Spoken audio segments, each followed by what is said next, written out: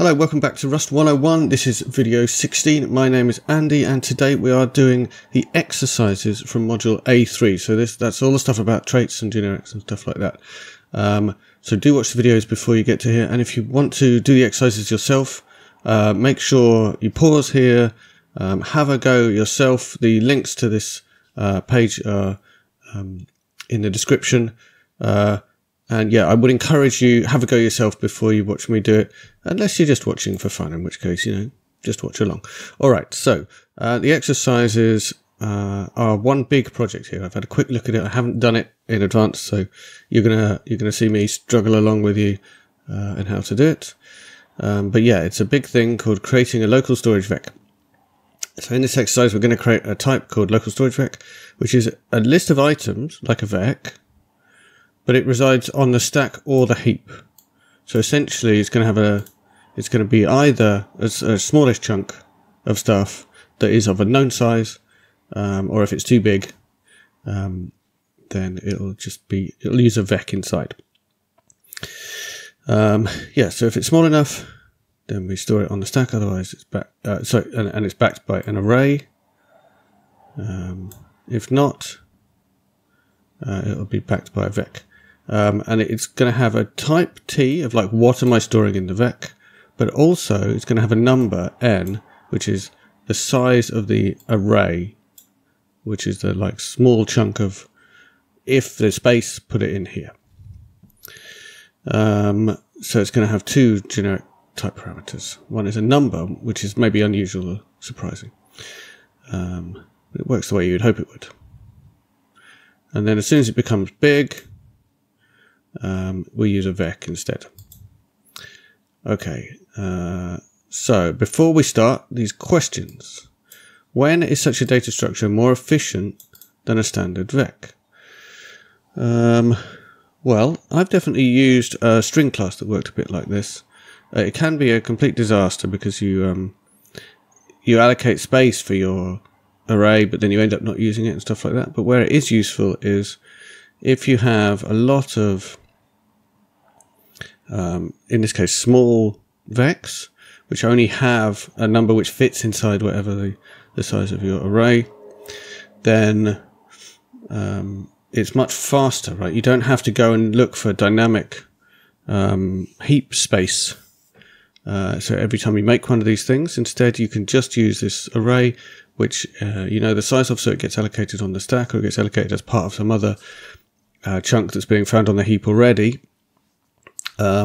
So it saves time, both in finding memory and in cleaning up memory afterwards. And the main downside, I would say, is that you allocate that array even when you're not using it. So you can end up using tons and tons of extra memory if you've got a load of vectors that are like a little bit bigger than the array size that you specified.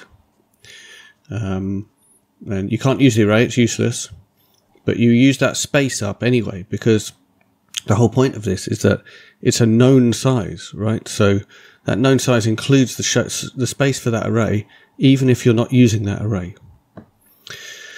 Okay, so let's open up the folder it told us to open, which we're in here, and have a quick look inside. So it's got a normal cargo.toml and a source folder, and inside there's a lib.rs, which I've opened up here. And it's got a load of comments in there. Yeah, it contains lib.rs, so that means this crate is a library. So it doesn't have a main method. It has, it's going to be a library, which gets used by someone else's main method essentially. It contains some tests which can be run by running cargo test. So let's try running cargo test.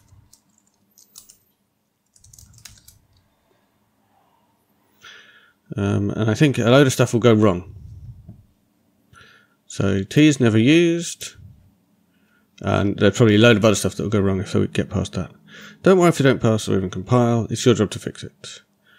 Most of the tests are commented out, so we're going to enable them one by one. But before we start, let's have a look at the code and read the comments, because they contain helpful clues. And then we'll get on to exercise A3A. Right, so let's have a look at the code. so we've got a thing called local storage vec, which is an enum. And as we mentioned, it's got a generic parameter, which is a t, which implies it's a type. And then it's got this, this generic parameter n, which is a const n : usize. So that is going to be a number. So every time you make a local storage vec, you say what type of thing is going to be held in it, which is a t, and also a number, which is the size of this fixed array of stuff, which we're going to hold on to. And then there's nothing inside here, which is an enum. It should definitely have some types defined inside. So we're going to add some there in a minute. Then they've provided us with a from implementation, which I don't want to look at too closely yet, because they actually say it's like they gave it to us because it's complicated, but it basically transforms from an array of size n of t's into a local storage vec. So that'll be useful for making one of these vecs out of an array that we've already got. We'll skip over the implementation of that and have a look at the tests. So this is an interesting test. It's ignored, but it's there just to make sure everything compiles. And it says you're not supposed to unignore it. Right? And it's just a trick to say, will this thing compile? So basically, define this thing called vec, that's just our variable name, which is a local storage vec of u32s of size 10. And then we say equals loop, which basically means we'll never get past this line. And that has the never type, which means it does compile, because the never type kind of can be considered as anything, so it could be a local storage vec. But basically what that means is, because you never get past this line, you don't have to worry about what the type of this thing is, because you never get past this expression, I guess. And then we can do some more stuff with vecs, which should compile but will never get run. And what we're doing is we're doing a match on it, and we're expecting it to have inside it these two things, stack and heap. And we saw that we don't have anything inside it yet. So our first job, I think, is going to be defining these things. Okay, and there's a load more tests. So we'll just look at one of these. We won't look at all of them. This is a test that says it from vecs, which is an interesting way of describing it. But basically, it means we can make a local storage vec. Make a local storage vec from a vector of containing 1, 2, 3. And we can make one with an array. You see, this is where we're passing in this n parameter, the size of the array inside it. Here we're saying if we've got a size of 10 and we make it from a vec of size 3, it'll work, and it'll give us something that's... this is wrong. I think this should be stack, shouldn't it? And then if it's got a size 2, that means this vec of 3 is bigger than its size. So surely that should be heap. But I guess the reason why it might give us a heap variant is because we're making it from a vec, maybe? We need to think about that when we get to it. Feels like it should be a stack because it fits inside, because there's an array of size 10 in there, and we've only got 3 things to put in there. So think about that later. So we've had a bit of a look at the code, which is what they told us to do. And now we get on to the first exercise, which is just defining that type. So it says the enum is incomplete, as we saw, and we should give it 2 variants, stack and heap. Stack should contain a buff and a len, and buff is this array that we've been talking about, which can hold n items of type t, and len is like how many items are actually in that array, because we have to make the array of a fixed size, but only a certain number of them will actually contain stuff. And then the heap variant just contains a vec. So basically, that's when we give up. We have this. The whole point of a local storage vec is we either hold it manually in this little array, or we give up and just say, okay, hold it in a vec just like normal. In which case, there was kind of no point using local storage vec. You see what I mean? And then if we've defined those variants correctly, cargo test should print that. Okay, let's try it. So it says we need two things called stack and heap, and stack contains buff and len. So stack containing two named things, buff, which is going to be an array of t's of size n, and what was the other one called? Oh, len, which is going to be a u size, which is how many things in this buffer, this stack, this thing are actually used. And then the other variant is just going to be heap, and it's going to contain a vec of t, and it's not going to use n. So it's worth noting here that, oh gosh, what's happened to my terminal? It's worth noting that n is not the size of the number of things that are held inside this vec or anything like that. N is the size of this buffer that allows us to do this kind of optimized storage of stuff where we don't need to bother with a vec and the heap memory allocations that are required to do that. And I missed a bracket here, that's what's going on here. Well, I used diagonals when I should have used round. Okay. So I think that's probably all we need to do for this exercise. Let's see whether cargo test is happy. Cargo test is happy. Look, it compiles. This test is ignored, but it does compile, which is all that we're hoping for from that test.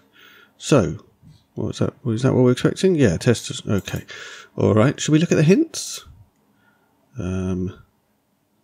Yeah, the test case might help here, which it did because the test case that we got to pass now shows us that there's a stack and a heap, which is exactly what we made. And this hint just gives us the answer. Fine. Okay, so exercise B, implementing from vec. So it says uncomment the test it from vecs and add an implementation for from vec of t to local storage vec. And it's actually giving us some code to paste in. All right, so first of all, we'll uncomment the test. Like so. I was hoping it would, oh, there we go. I was hoping it would format itself. There you go. All right, so we've got this test, which says, I've got a vec. No, I'm creating a vec by saying from, and then passing in a normal vector. This vec macro just makes a vector, and it should provide us with a vec. And also, I've got a vec which is of size, has an array inside it of size 2, and that also gives us that. So I really don't understand why this is heap. I feel like it should be stack. Let's see. I guess it's a choice here. Like maybe if you make one from a vec, you don't move the stuff into the stack. You just keep it in a vec like that. Let's assume the test code is correct for now, and we might change our minds later. Oh yeah, look. It says, copy the code in, replace the to-do macro invocation with your code that creates a heap-based local storage vec. Okay, so I guess the point is, we've already got a vec, so there's no point copying all that stuff into our local array. We'll just keep it as a vec. I guess that makes sense. So, let's copy that code. Like so. So, this is it's implementing from vec for a local storage vec. So we're creating a local storage vec from a vec, which means we've got a function which takes in a vec and returns a self, which is a local storage vec. So we've got to implement this. And I think it's just going to be self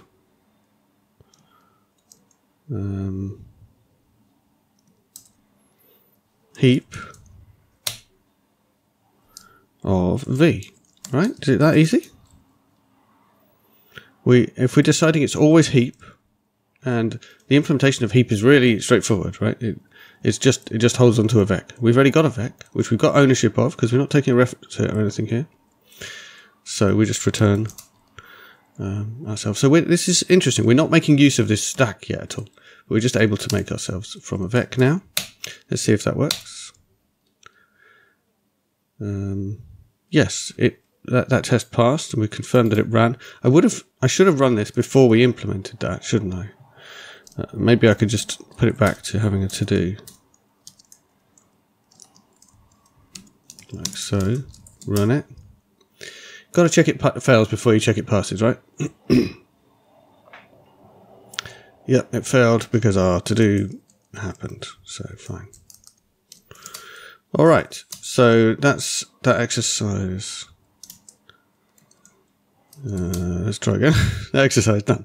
Fine. So, okay, question. How would you pronounce the first line of the code you just copied? So the first line is this. I would pronounce that implement from vec for local storage, and then I'd skip over all the rest. But if I wanted to be more specific, I would say, given the generic parameters t and n, which is a usize, implement from vec of t for a local storage vec of t and n. And how I try and explain that is essentially this is the code that converts creates a vec into a local storage vec. And it has generic type parameter t and generic const parameter n, which is the size of the unused, in this case, array of storage inside local storage vec. So just to go back to the thing of how that array always gets allocated, or that the space for that array always gets created, even if you're not using it. Let's just think about that for a second. So this enum type, in terms of your code, it's either a stack or a heap, right? So it's very straightforward for you when you're just writing code. When you encounter a local storage vec, it's either going to be a stack or a heap. But for the compiler, it's also true. It's going to be either a stack or a heap. But in order for that to work for the compiler, yeah, it puts a little bit of information right at the beginning, or probably right at the beginning, saying this is either a stack or a heap. So that would probably be just like 1 bit or 1 byte or something. A small amount of information just saying it's either a stack or a heap. And then enough space to fit either, right? So either like the static bits of a vec, which is the like location of the dynamically held memory and the capacity and the length. So maybe 3 bytes or something like that. But also it needs enough space because it doesn't know which is which, because the whole point is it's a known size. It's going to need to hold space for this entire stuff, which is like enough space for a usize. Hang on, I was talking rubbish when I said 3 bytes. It's 3 like pointer sized numbers. So 3 kind of usize size things, which may be 12 bytes. So yeah, 4 bytes for the length maybe, and then enough space for this entire array to be right here. So if we made this like 1024, then the size of local storage vec would be 1024 plus a bit for the extra information, even when it's a heap variant. So the rest of that space in that case wouldn't be used, but it still needs to be there because the whole point is it's a known size. Anyway, if that didn't make any sense, ignore me. Let's go back to exercise C. So we're going to add some methods to local storage vec. So create an impl block for local storage vec. Fine. So the way you create an impl block for local storage vec, you might think it would be just like impl local storage vec, but the point is we need to supply a t and an n here. Because every time you mention a local storage vec, it needs to have a t and an n. So in order to do that, we actually need this stuff to say when you're using this impl block, you need to give me a t and an n so that I can give that t and the n to the local storage vec that we're implementing here. Okay, so I've made an impl block. Don't forget to declare and provide the generic parameters. For now, to make implementations easier, we'll add a bound to t, requiring that implements copy and default. Okay, so the way we would do that is we would add a where in here, where t is copy and default. I think that's just going to look like that. Fine. And then we're going to uncomment the test it constructs. So let's find that. Here it is. So what does it constructs do?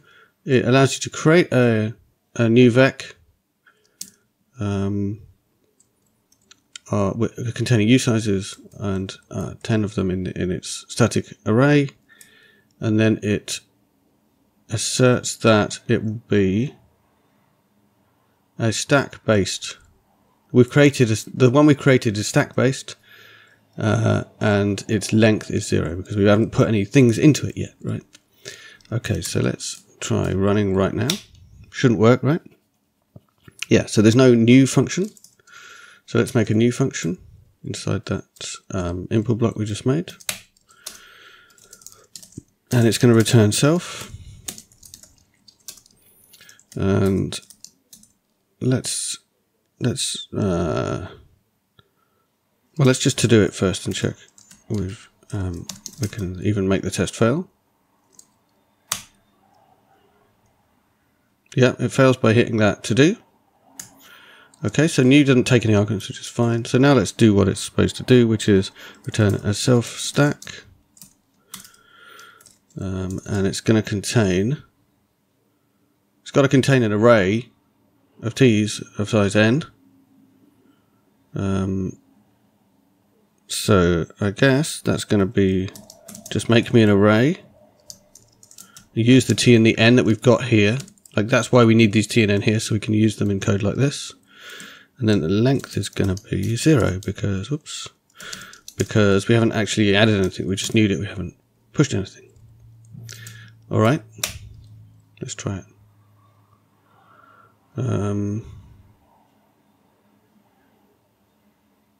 What's it saying? Expected value found type parameter t. Oh, okay. Yeah, okay. I did it wrong. So when you're creating an array, you don't say the type here, you say what values are going to be in it and its length. So this part's okay. The length is okay because n is a usize, and that's what we need. But here, this helps us understand why we needed this. Needed to make sure t was default type, because we would need to be able to call the default associated function on t to say create a buffer, create an array of size n, which contains, the values it contains are this thing, which is the default value of t. Now, what have we done wrong? I think it's just complaining it's unused, is it? We had some kind of warning. It's gone away. That's weird. My computer might be struggling slightly. Okay, yeah, so it is warning us that new is never used. So we might want to make ourselves a little main method or something that uses new. I don't like these warnings being there. But it did work. It did pass. So you can construct, it constructs, did run and pass, because we did indeed return a stack based local storage vec of length 1, length 0. There's nothing in it. Fine. Okay. Yep, and it didn't do any heap allocation because it's on the stack. So now we're going to do the next few methods, and I think it's giving us a little bit less guidance. So len returns the length, push adds an item and increments its length, and possibly moves to the heap. So that'll be interesting. Pop removes from the end. Insert inserts an item at the given index, and of course that might also convert us into a vec, right? Remove removes an item and shifts it, and clear resets the length to 0. So uncomment the test cases, make them compile and pass, and look at the methods provided on a slice and a vec. And it might be this and this that we particularly need. Okay, so when we're doing things like insert and remove especially, we're going to need some clever stuff to let us manipulate those, I think. Okay, and that's all the help we get. So let's do len first. Len should be straightforward, right? So here's our test for len. By the way, we might want to add more tests if we're not satisfied with these ones. So make a vector with an array of size 3 from an array of size 3 and assert that its length should be 3. So this should fit. The point is this should fit in the local stack, and this should not fit because we're making it of size 3, but the stack is going to be only of size 2 on this vec. And in both cases, we should get back a length of 3. Okay, so that's probably... I think in real life, I'd add some more tests. Like, what about the length of 0, and maybe even like very big length or something like that. And also, I'd want some more tests for len after we've done a push and a pop and things like that, and make sure maybe there are. Maybe they... Oh yeah, well we do check length in this case. Okay, fine. All right. So first of all, it's not compiling because there is no len method. So let's implement a len method, and I feel like we don't need copy and default to be able to implement len. So I'm going to make a new impl block. This is going to look the same as this. For stuff that doesn't need copy and default to be defined. Right. In fact, so far we don't need copy here either, but I guess we will soon. So we'll have a len method. So fun len takes a reference to self, not mutable because it's not going to change anything. And it's going to match on our type, isn't it? It's going to do two different things based on whether we are a stack or a heap. So if we are a heap, then we just got a vector, which means we can just call v.len on it. And if we are stack based, then we've got a buff and a len, and actually we don't need buff in this case, we just need len. And the answer is just len, right? Simple as that. Why is it... oh, star len or something. Why is it annoyed with us? Oh, because that's not how you write that. You write it like that. Okay. And again, it's a warning us that it's unused, which is annoying me. So should we fix it? I could maybe add a little public function that does something, right? Pub use stuff. Will this work? I think this will work. Make a new local storage vec of, let's say, U8s, and it's gonna have 3 of them. Let's say, like so. That's not how that works, is it? You give it the type here, and then this should work. Why are you annoyed with me? Because I forgot to write fun. I think I'm writing like Java or something there. C++. Alright, so then we're going to just ask for its length. Why don't we just assert something about its length? Like it has no length.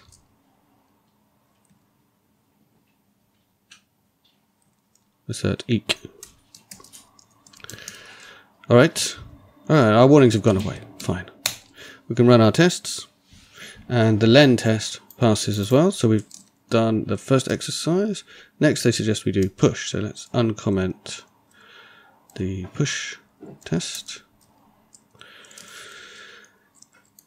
Like so. And let's read it a little bit. So we make a vec with a 128 capacity in its local array.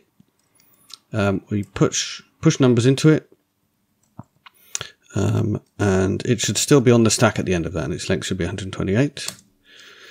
Then we push another 128 numbers onto it, and it should now be on the heap, and its length should be 256.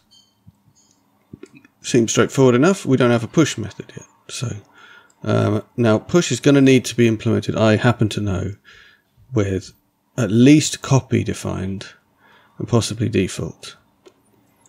Shall we be specific and just say, I think it only needs copy. I think. So let's break up the different bits. Now you may not have seen these multiple impl blocks like this before, but this is how this works, right? So we can have as many input blocks as we like for local storage rec. Each of them is going to, or not, potentially, and for our use case, everything is always going to have generic types here, which we just pass through here. What you could do is say, I'm going to implement, but only when n is 7. So then you just put a 7 here. You wouldn't need an n on this side at all. But in our case, we're going to... Oh, okay. All right. It's already showing me that that's wrong. But yeah, the point is you can put different where clauses here. And these input blocks will work differently. Basically, the methods in here will only be defined if t satisfies the where clause that you put in here. And it turns out default needs copy. I guess because we're going to immediately copy it from here into the array, right? We're going to make one of them. And then as we create this array, the underlying code is going to copy n times or n minus 1 times into that array. So we need it to be able to do copy. So that's why we need a default and copy to implement new. But now we're making a new input block. That's not how you write that. Where we're only going to require copy and we're not going to require default, I think. Let's see. So it's going to be fun push. It's going to modify self. It's going to take in the thing to add, which is going to be a t. And I think it's not going to return anything. Now, that should compile but fail the tests now.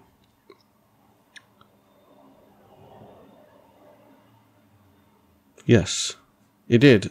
That's right. It did compile but fail the tests because its length should be 128 and it wasn't. By the way, this assertion is a little bit of a complicated way of doing this. Let's have a quick look at that. So we could have just asserted that len was 128, right? I think it might be easier. Like you could do assert eq vec.len 128, like so. Well, that's not 128, like so. And then just get rid of this part. So we could say, oh, it's definitely a stack, and its length is 128, and that would be an easier way of putting it than combining those two things together. Let's do that, and let's do the same thing here. So this should be length 256, and then we don't need this extra bit of. This is all on the match expression, right? So that if part there would be, if you were in a match clause, it would be only hit this this part of the match clause if this is true. So putting it inside a matches macro like that, I find a bit confusing. I'd rather break it out like that. Semicolon. No, that should be an underscore. Okay. And I might also add some comments, but anyway. All right, so now our assertion is going to be better because it's going to say we got 0 and we expected 128. So it's a little bit easier for us to understand. Fine. And while we're here, let's also push something onto this vector to make our warning go away. Like so. Okay, we need to make that mutable. All right, so our test fails because push doesn't do anything. So we need to, we're always going to be matching on self, whatever we do here.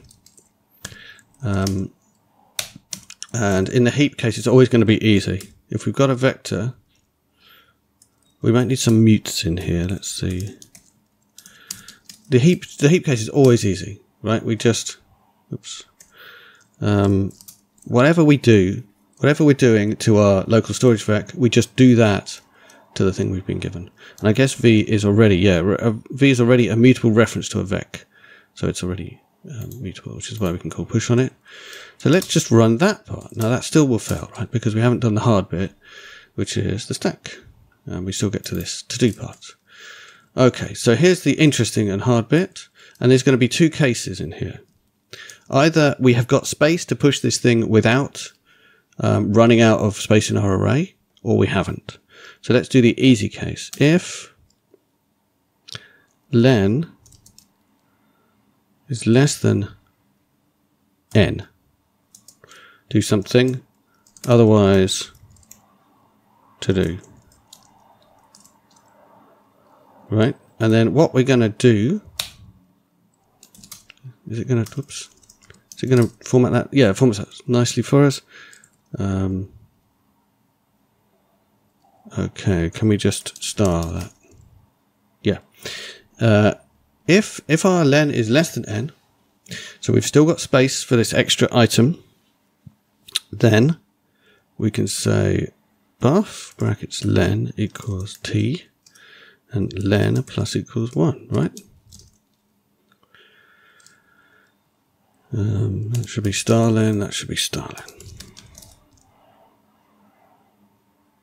Right, so what we're saying is, if we've got space in our local array, set the last, after the last item of our buffer to be the t we've been given, and increase our length by 1. And if I'm off by 1 here, if I'm off by 1 here, we won't know. I need to write a test for this. Let's get it wrong deliberately.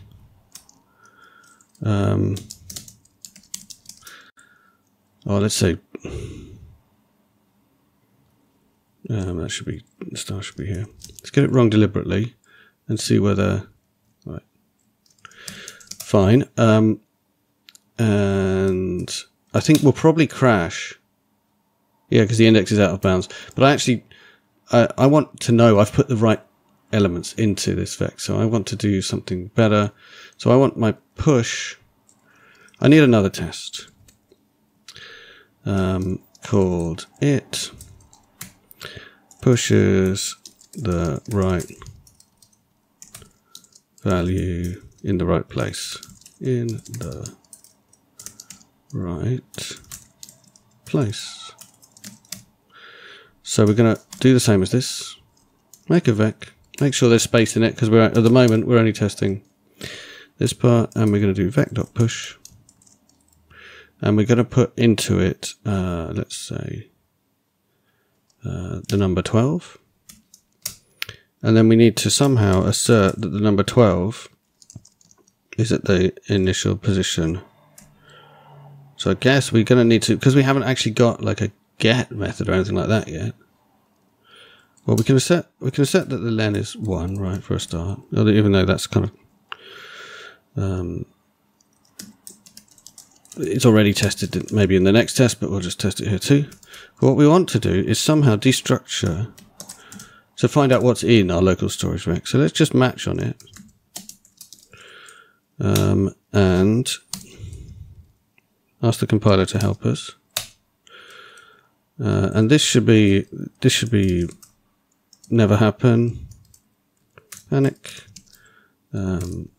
Should be on stack. And then here we should just want to assert that. So we could have done this by with a like in fact we should do this with a if let or a let else. Oh, this is fine. This is fine. So either it's a heap and it shouldn't be, or buff, the first thing in buff should be 12. Right? And the second thing in buff should be 0, because we asked for it to fill it with defaults, didn't we? So buff is 128 long, by the way. So just because we haven't pushed stuff, buff is just an array. It has a fixed size. So there should be zeros all the way through it, because we remember when we initialized buff, we said we don't need len, do we?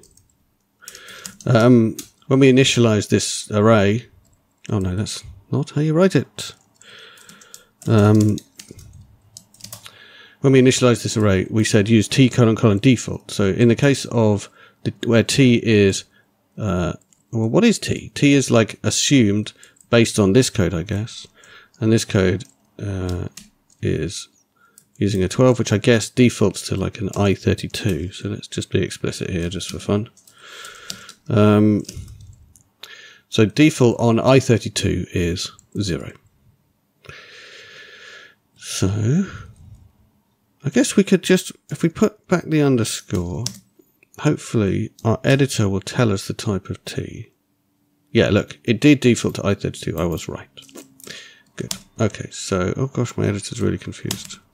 How do I get out? Okay. I wasn't, that was me that was confused, all right. I didn't know you could do that. All right, so, just for fun, I'm just making that be I32. All right, so it should be a stack. The first thing in the stack should be the 12 that we put in. Everything else in the rest of that buffer, which hasn't been used yet, should be 0. Our test should fail because we pushed it into the wrong place. And we found a 0. We should have found a 12. So let's go back to our code and make it not completely silly. And I assert that the right place in the buffer to put it is the len position, because when len is 0, we want to put it in the 0th position in the array, and when len is 1, we want to put it in the 1 point of the array, because len is like 1 past the end. Oh no, rather is len is, yeah, past the end. All right, so our test, our first test does pass. We now do have a 12 in the right place because we guessed right about where to put it, and we panic at line 39. Because we haven't done the heap case, I guess. So line 39, yeah. Oh, it's not the heap case. Sorry, the heap case was easy, wasn't it? It's the case where we don't have room. So let's write a comment here. We have room in our array for one more. We've run out of room. Must switch to a real vec. Okay, so we're going to change our self. So we're going to star self equals a heap, which contains a vec, and a vec. I guess we need to create a vec before we write this line. I don't know, maybe we can do, yeah, we should. So that's not how you write that. This is how you write it. So we need to create a v. So let v equal, well, let's say vec. Let's just be absolutely explicit. This is a vec of t, and it's going to be, we're going to turn buff into 1. Well, no, what we want to do is we want to make sure we only tell it its size once, its capacity. So we're going to say let v equal a vec with capacity, and the capacity we need is, so basically len is the same as n, otherwise we wouldn't be here. So either n or len would be good enough. We're going to say n plus 1, because if it was n, we could still fit in the stack. So the capacity needs to be 1 bigger. Is that sensible? Let's say that's fine. Just like, it maybe we only ever push once and we get a vec with just exactly the right size. There is an argument here that we should make a vec with capacity n, and then when we push something into it, by default we'll create one that's like twice the size or something like that. So there's room for more things coming later. That's the kind of normal behavior of vec. So you could argue that that was good, but that's basically going to make us do two things here. Create a vec with the right size and then make it double or whatever. So we're doing more work. So let's just do this. So now we've created this vec and we've said your size is, and we'll put in the type here just to be explicit. Your size is going to be exactly the size we need. Then we're going to need to copy in the first, there's everything that's already in buff. So how do you do that? I think you do extend from buff. I think that's the right thing to do. This should be mutable. So now we've copied everything from buff in there, and then we can just, I think, just push the last thing in. And we know we won't reallocate that vector because we said what capacity it was already. So I think that's the right implementation.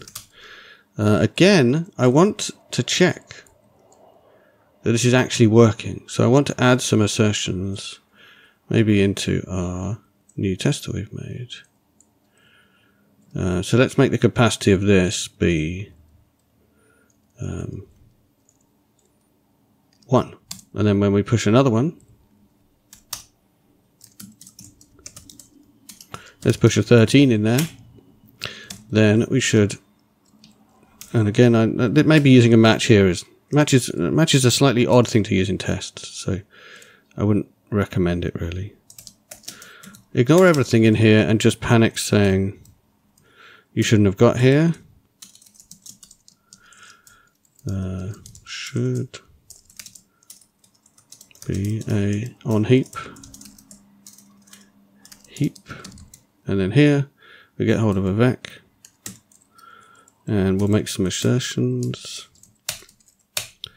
So it should be a vector of size 2, and the first thing in the vec should be 12, and the second thing should be. Oh, I'm now getting. I think we should make this a bit bigger. So we'll make it size 4, and we'll push 4 things on here, right? 13, 14, 15, and oops. 15 and 16. So it should be a vec of size 5, and the first thing in it should be 12, and so on. 13, 14, 15, 16. Like so. And you might want to compare like it against some kind of array or something like that. But I like to just know exactly which line failed, right? So I like to break up my assertions. All right, when we run this, what happens? Oh, right. Well, we changed this, didn't we? So that should be. At one point, this buffer, we had 128 there, so this would have been right, but then it's wrong. So run our tests again, and they pass. So that slightly worries me. So let's just make absolutely sure that this test is even running the way I expected. Yes, 15, 18. So it looks like we did the right thing. So our implementation here was correct. Let's go back to where we wrote it. So what push says is, if we're already a vec, just push onto the vec. Otherwise, if we're on the stack and we've got space, then add this t that we've been given to the end of our space and increase our length by 1. If this is the moment where we've run out of space in our stack-based implementation, then we need to switch over. So make a new vec, copy the stuff out of buff, add the extra 1, and then return a heap type of thing. Or not return, change ourself into a heap. So this might look a bit weird to you, by the way. But essentially we're saying, I've got a mutable reference to self, so I can kind of replace myself by saying star self equals, and this thing. That's how you do that. Okay, and we are going to take a break there. All right, we're back. We've just implemented push. Got all that working, so let's have a look what's next. So the next test that we've got and the next task we need to complete is we need to implement it pops. So let's uncomment this test and read it. So basically we make a local storage vec which contains a which has an internal cache type thing of size 128 of i32s, and when we pop it, the answer should be 0, because I guess, yeah, this is filled with zeros. The answer should be 0. And we need to, yeah, every time we pop it 128 times. Every time we should get back 0. The last time we should get back none. What else? Then if we make one that is too big to fit in the cache, we pop it 256 times, we get back 0 every time. And the last time we get back none, so it's empty. And if we make one that's too big from a vector, then the same thing happens. So this is our way of kind of saying, yeah, this is I'm not sure why we're doing these two cases. I guess maybe they could work out differently. But they're both going to result in us having a vector stored internally. Anyway, alright, so there's no pop method, so it doesn't compile yet. Let's just confirm that. Doesn't compile because there's no pop method. It doesn't exist on something else, which is not our thing. But that's okay. So let's ask the compiler to help, but it doesn't want to help. So let's write our own pop method. Shouldn't be too hard, right? So do we need copy to exist in order to implement pop? I'm thinking probably not. So let's do it in this import block where we're not putting any requirements, and then we'll see whether we might realize we do have requirements on it. So there's going to be a function called pop, takes a mutable reference to self, returns an option of whatever type of thing we store. And well, the semantics of pop is that it gives you back the last thing. So like with all of these things, we're going to have to match on self and do something different depending on whether we're a local storage vec, whether we're on the stack or on the heap. So if we're on the heap, it's simple, like always.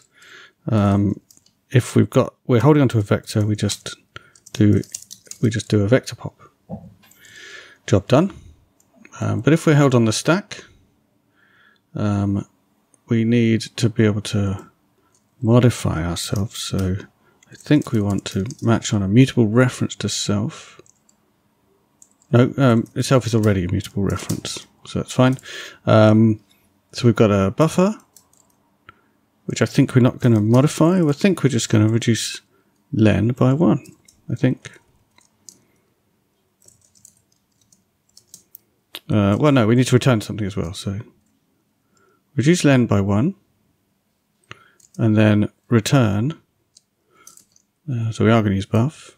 We're going to return the thing that's in buff at position len, I think. The test will help us know if we're wrong. We need to star this and star this. Now, the logic I've got here is reduce len by 1, meaning that len is now pointing at the thing that's 1 past the end, which is the thing we've just removed from our list. So we can then use len.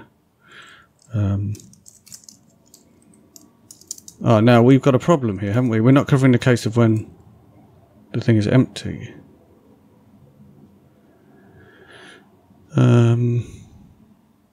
I guess we need to... okay, it needs to be copy in order for us to return this thing. So pop needs to move out of here into the import block where we know that t is copy, and then we should be okay. This is where we know that t is copy. But we've got a bug, because what about when you can't do this? You can't reduce this by 1 because it's already 0. So we're going to have a test failure, hopefully. Let's see. Let's check. It'd be nice if we did, wouldn't it? Yes, it panicked because we attempted to subtract with overflow. Good. Now we've got a warning as well. Oh, the method's not used, so let's just quickly use it in our main method, shall we, to make that go away. Where did I write that main method?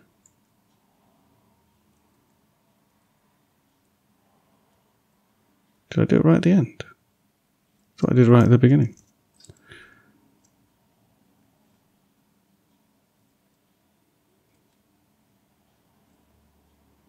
Oh, here, use stuff. Let's put this right at the top. I don't know why I made it quite so difficult for myself to find it. And let's just do a vec.pop here. Make the warning go away. So we've got a bug, which is, what about when len is 0? So I think it's pretty straightforward. If we're already empty, then pop is going to return none. Otherwise, we're safe to remove 1 from len, because we just checked that len is not 0. And we can do that. Again, I've got to star this len.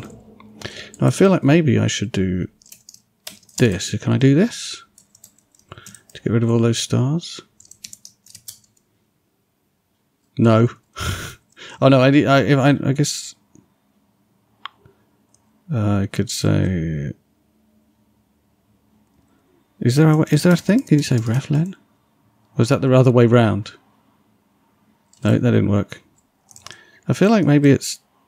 Is it that? Or the other way? No, it's not. Definitely not this. Definitely not this. I'm going to give up on this in a second. All right. So if you, in the comments, if you know what I could have done, I'm thinking of when I've got a closure, I can just put an ampersand before the len here. Whoops, that should be a star. I could put in a closure. I can put an ampersand before my argument, and it kind of matches on a reference to it and gives me back the dereferenced thing as my variable. That was a waste of your time. Apologies. So we think that might be the correct implementation. Let's see whether our tests pass. Yes, they do. Now, are we happy that the tests cover? I mean, we're not really covering the fact that we pop the last thing in the list, are we? So I would like to adjust this test a bit. And actually, we can do that. We can, rather than adding a new test, I think we can just do this. We can say, instead of putting in a 0 every time, let's put in, and I won't just put in I, because what if we were somehow returning the index or something like that, then this test would still pass. But yeah, so this is not when we're populating it. This is when we're checking it. But yeah, so I think basically what I would like to do is say the numbers in here shouldn't all be 0, which is what we're doing here. They should be like 1,000 plus the index in the vec. So let's populate this thing manually, like so. So instead of like just creating one with all zeros, let's populate it by pushing.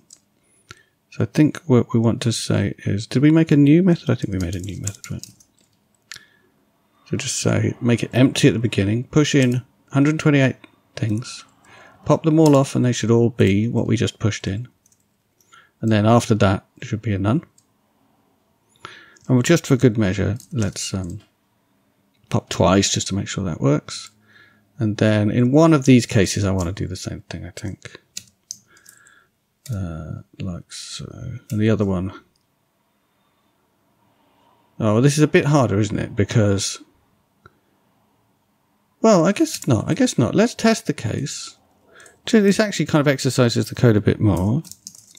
Let's test the case where we started out with it as a cached stack version. Like in this case, it's a stack of our size 128. We do a load of pushing. Oh, I've copied the wrong loop. I should be doing this. We do a load of pushing until at some point halfway through it becomes a vec-based one. And as we pop it, it's going to remain a vec-based one. We don't have anything to like switch back to the local cache if that happens. So this is still testing the vec-based code, but, and let's just make it be this. And I'm going to leave this like this to check this test fails, and then we'll look in a sec. But yeah, so it's now a vec-based local storage vec, because we've done these 256 pushes, and then as we pop them out, they should still have the values in that we put in the order that we're expecting. And oh, okay, I've already got this wrong, right? This order is not right because we're pushing them in. So the first one in the list will be 1,000, and the last in the list will be 1,027. So this, we should expect to pull them out in the opposite order. 1,127, sorry. So it should be 1,127 minus I. Oops. Right? Because we're popping them starting at the end. So that should come out like that. And then this should be, in a minute, first we'll make this test fail, and then we'll change it to be 2,127 minus I here. All right, let's run our test. Check they fail. You always got to check your test fails, right? Oh yeah, 2,255 minus, yeah. All right, so it did fail, and it told me that what I was about to type was wrong. But yeah, so we expect to pop them, and they come out in the same order the kind of the reverse order that we push them in, like so. Now it passes. Okay, so we did pop them in the right order, and I think that's a sufficient validation of that. By the way, I would really like these tests to be separated into. I don't know why there's three tests in one here, and I'd also like some comments that explain a little bit more. Just to show you the kind of comments I do, just in case it's interesting.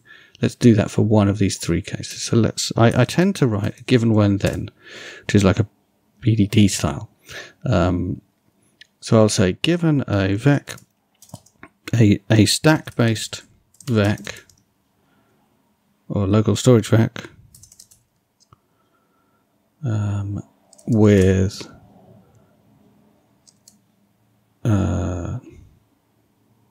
containing, I don't know, what is it? Containing items, let's say. When I pop all the items, pop the items off, and then there's two then parts here, and the when and the then are kind of mashed together. But yeah, then they are provided in the reverse order, and then you could say and after they are all gone we receive none, something like that, right? So that I try and break it up into, given some starting state, when I do something, then I can assert that something is true. It's a bit of a mess because the when and the then are mashed together here because the pop is mixed up with the assert, which might lead us to slightly change this test, or might not. Anyway, almost all of my tests have comments that start with these given when then words and maybe some ands. It's a nice discipline, I think. Helps you make sure that you're not, if you end up writing a whole other, like I would have to write a whole load of other comments here. And the point is, well, actually, that should probably be a separate test then, shouldn't it? Which, by the way, it's not a burden, in this case at least. It's pretty easy. I just put a curly bracket, I give a clear name, like I don't like these names either. So this would be, I don't know, stack based vec popped in reverse order or something like that. And this would be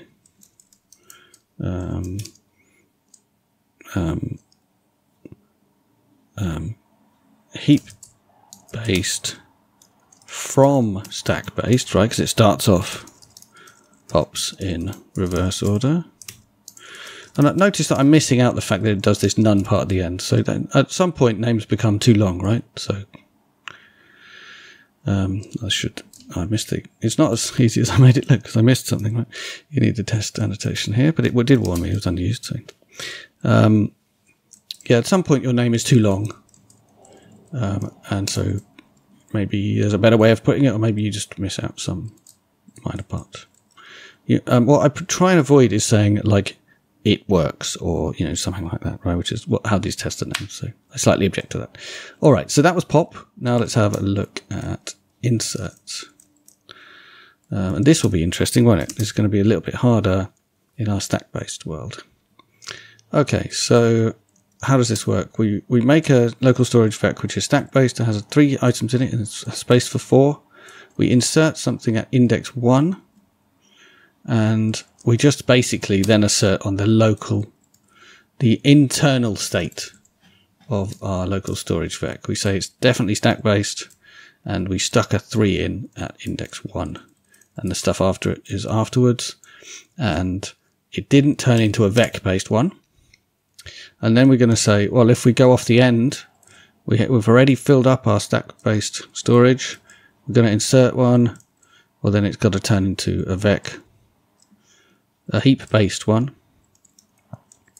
And we can view it as a slice and see that the 3 got inserted in the right place. Kind of like that to be a 7 or something to help me see what's going on a bit more clearly. And then if we've got a vec-based one, like a heap-based one already, we insert something, well then it just gets inserted. And again, let's just make that be Let's make this be a 9, shall we, just to make it stand out and make sure that we've not got any bug where we hard-coded a 3 or something like that. Okay, so now, why is asref causing us a problem? Have we not implemented asref? And we know we haven't implemented insert. So, I thought we'd done, is there some kind of asref in there or not? It seems an odd time for the exercise to force us to write asref. But we can do that if needed. Fine. Well, let's do it. Let's do it. I've lost all of my compiler warnings and errors just by saving. That's weird, isn't it? Try and restart our thing and see if it comes back. Seems a bit sad. What's going on? Was it working fine here? Alright, we'll have to just work command line compiler if it continues to be troubled. Alright. So, how are we going to add our insert? Oh, should we do our asref first? Yep, there's no asref. Fine. So, in order to... Alright, well, if we're going to do that, we need a test for it, right? So, just before our insert test, let's just do a quick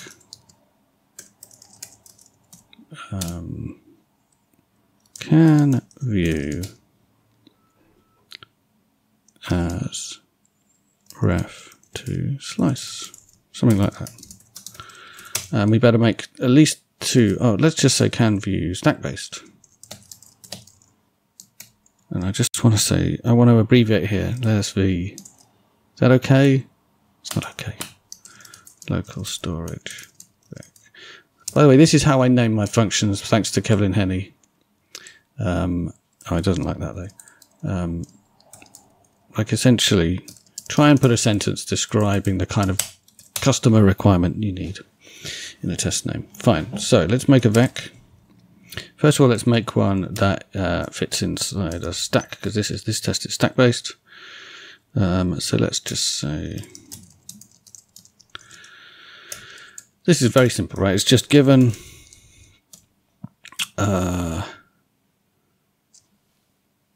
given a stack based local storage vec. When I view it as a slice, then its contents are in the slice or something like that, right? And then we're just going to, and this has driven us to write this in a couple more lines maybe. So the slice is going to be, its type is going to be a reference to i32 slice equals vec.asref. And this is not mutable, I think. And then we can just assert that slice looks like this. 0, 1, 2, right? Something like that. And it's saying there's no asref. Oh, look, I've got my compiler back. So let's write the asref code. So this is going to be somewhere around here where we're implementing traits. So it's going to be impl asref, and it's going to be a reference to an array, or a slice. It's going to be a reference to a slice, right? So we don't put the ampersand here because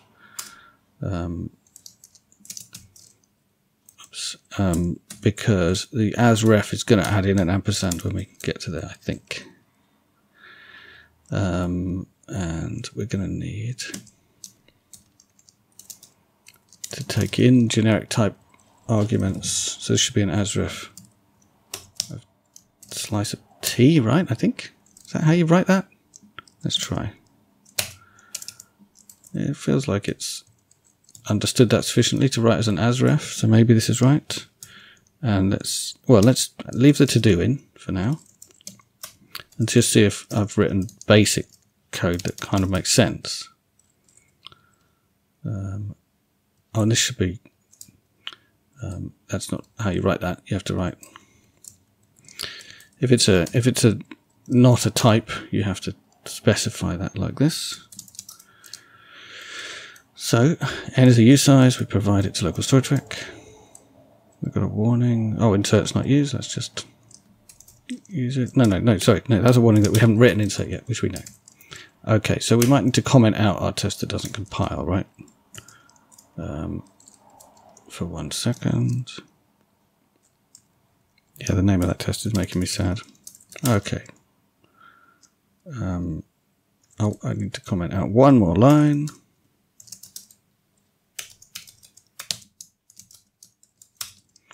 Like so, and our test fails because it hits the to-do that we made. So it looks to me like we've got the syntax of the asref stuff about right, and now we just need to implement it.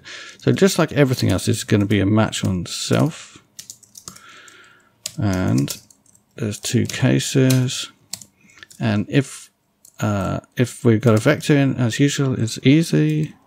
We're just going to say, I think the safest thing to do is just say call asref. Just call through to the equivalent method. We probably could have just done ampersand-v. It might work too. Not sure. But I prefer the other way anyway, right? Like we're in the asref. Whoops. We're in the asref method. Yeah, we're here. So let's make it clear that we're just delegating this asref call through to the underlying vector. But then in the case of us being stack-based, I think we're just, all we need to do is return a slice of t, and buff is a vec of t. So we should be able to just return buff. And in fact, we're ignoring this, so we can just do ... here to say I don't care about anything else inside this struct-like thing. So yeah, what happened then was self is already a reference to self. So this match statement gives us buff, and buff is already a reference to that array, and a reference to an array can be coerced as a slice of that type. So this is allowed as our return value. So does it pass the test? Did I make a bug in my test? No. We've got a bug in our code. And I've just realized I didn't write the test for the vec-based one, so we better do that too. So let's write this test, and this test will probably pass immediately, but let's make sure. So let's just say, if we make the size of our local storage vec small enough, this is going to be heap-based because there's too many elements here to fit in this too. So that test should already pass, I think. So we should have still 1 failure, but the stack-based vec, no, where is it? Can view stack-based local storage as a ref to slice, but can view heap-based local storage ref to slice passed. Okay, so we're all right there. We better just double-check the test is really checking what we think we're checking by making it fail. Yep, now we've got 2 failures. 3 is not 2. Put that back and fix our bug. So I was wrong about how to implement asref. It's not good enough to just say buff. We need to say take a slice of buff up to len. And I guess we need another ampersand here. And we didn't ask for len, so that's not going to work. Right, so buff is an array of size n, which is not good enough. We need a slice of size len, which is why our test failed. And I'm very glad we did a test which tried a non-empty buff, or we would not have found that bug. Okay, so now I've implemented asref, and our test is passed. We can go back to implementing insert, the test for which uses asref. So let's try that. And again, it doesn't compile because we don't have an insert method. And we probably need copy again. So let's implement our insert method in that input block, which assumes which specifies that t is copy. So we're going to have a function called insert, which is definitely going to take a mutable reference to self, and it's also going to take an item of type t. And I don't think we're testing that it returns anything, so we'll just have it not return unit for now. And we'll check that that compiles.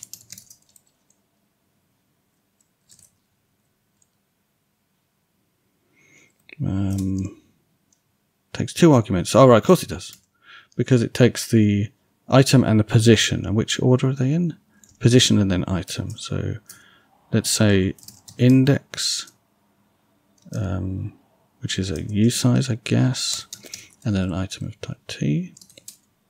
Check it compiles. Hang on. Did that pass? What did I do wrong? See, this is why you always check that your tests are running.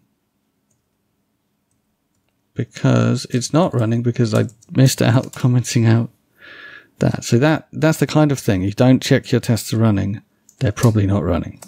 Okay, so that's why you've always got to have your test fail. That's a really good example for you. That never happens. All right, so except of course when you at least expect it. Okay, so we've got to do an insert, and again, as always, there's going to be a match on self. And as always, we're going to let the compiler do the work there. And if it's a vec, it's easy again, as always. Almost feels like there's some pattern we could follow here, but I'm not sure what it is. In vec calls this element, so let's just rename this to element, shall we? So we match how vec talks about things.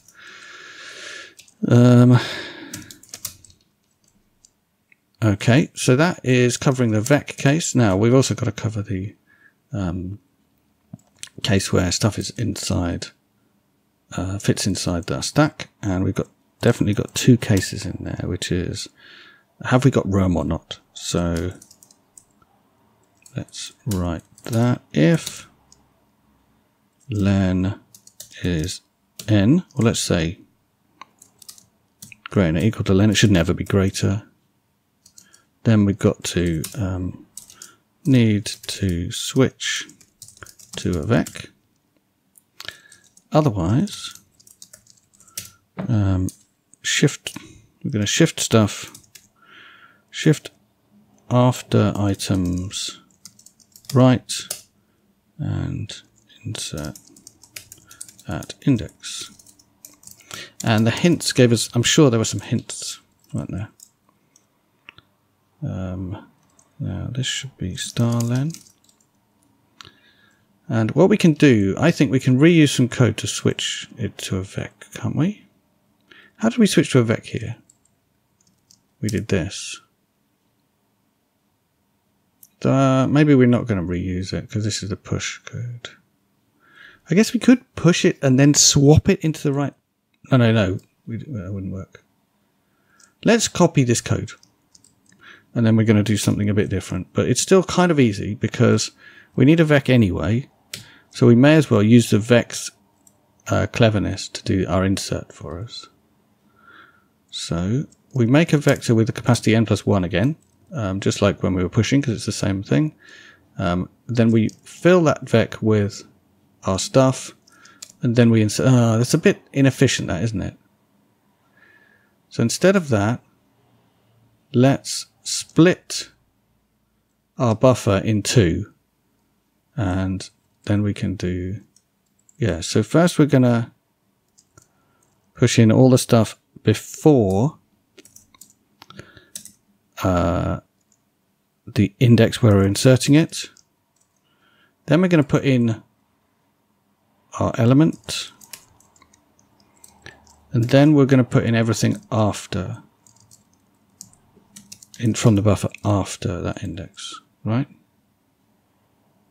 And this should be, these are slices, so they need ampersands. So I think that's right, but we just before we get any further, let's double check that our tests are going to check that we didn't mess up the indexes, like with an off by 1 error or something like that.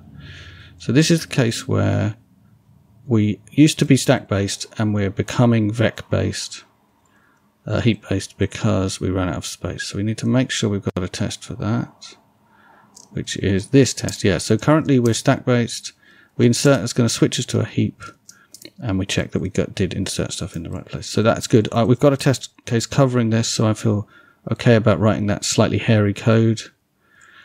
Now where's our implementation of insert? Yep. So this hairy code, if I didn't have a test that I knew made sure I wasn't off by 1 here or here, I would be very worried and have to write one, but we've got one, so it's good. And then we're in the situation where we're not switching to a vec, so we have to do a bit more work ourselves. And they gave us a hint, didn't they, in the exercise. So let's switch to the exercises. And it says, look up copy within or extend from slice. So we've used extend instead of extend from slice. That might be a bit interesting. Maybe we can do better. Rust vec extend from slice. How is extend from slice better than extend?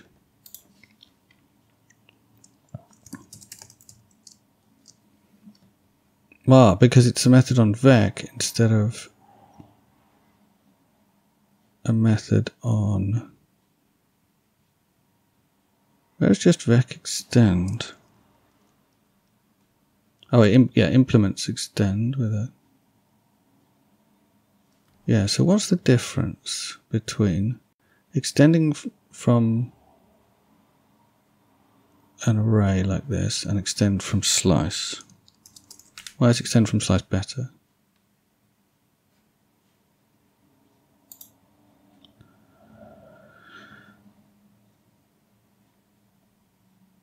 This function is the same as extend, except it's specialized to work with slices instead. If and when Rust gets specialization, this function will likely be deprecated.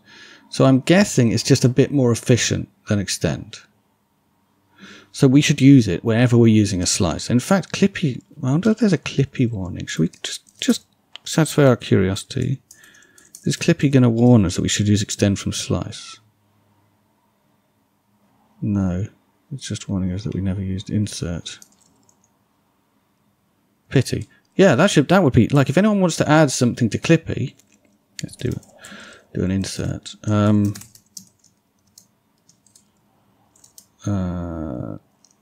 Something like this. Now insert's used. If anyone wants to add anything to Clippy, maybe warn me when I use extend that I should use extend from slice. Like this. That shouldn't be buff.iter, it should be just ampersand buff, I think.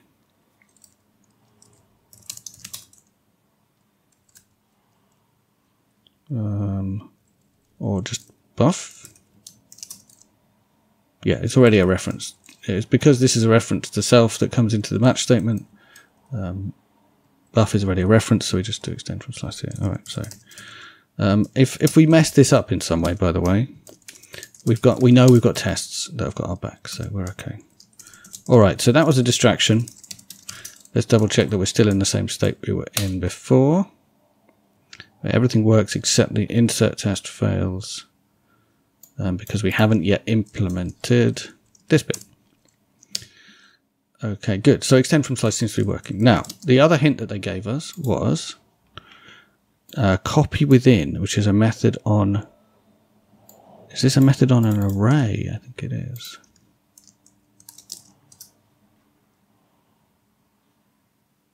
Or is it on a slice? Copy within. Copies elements from one part of the slice to another part of itself. Source is the range to copy from, and dest is the starting index to copy to, which will then have the same length. The ranges may overlap. The ends of the ranges must be before len. So we need to double check that we're not going to go past the end of our thing. I guess it's going to panic. So let's first of all make it panic to see how that looks and check that our tests are covering the case. So let's do, so shift the items right. Let's say late. That confused me when I read that. Shift the later items right. So basically we're going to modify buff, copy within, And the thing we're going to copy is everything after our insert point. So that's index dot dot. That's a range because it takes a range. I think it's going to work. Yeah, like there's a range here in their example. And the destination is going to be index plus 1. And then we're going to insert, we'll do the insert as well. Buff index equals element. I think it's something like that. Star buff. Missing a semicolon. Alright, yeah, so we're modifying this array that we've got a reference to, saying at that index we should put in element. We haven't checked anything about index yet, like whether it's actually part inside this array at all. So things could go terribly wrong, and we should make sure we've got tests to cover all the things we've done wrong. But the first thing is that dest is out of bounds because we're not checking inserting. How does this work? Yeah, it's complaining about this line. We're not checking the case where we want to shift stuff, but like maybe there's nothing to shift. What is this? What is dest? Let's print out dest here. I'm surprised we hit this case, I think. So we're going to print out for the debugger. Index is 1. And let's run with a backtrace so we can see exactly which line of code caused this to fail.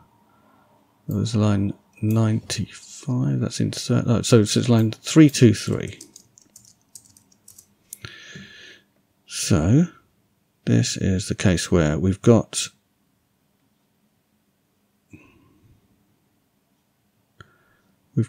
a buffer with 3 things in it, and we want to insert 1 more, and the index that we want to insert at is index number 1. So we want to add a 3 where this 1 currently is. So we're copying what this 1 and 2, numbers 1 and 2 into index 2 and 3. So I think I've done it wrong. But the error message is quite confusing because the error message is saying, what is the error message saying? Dest is out of bounds.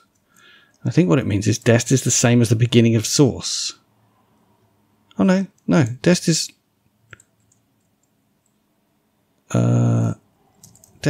index plus 1, right? So let's just be absolutely explicit about this.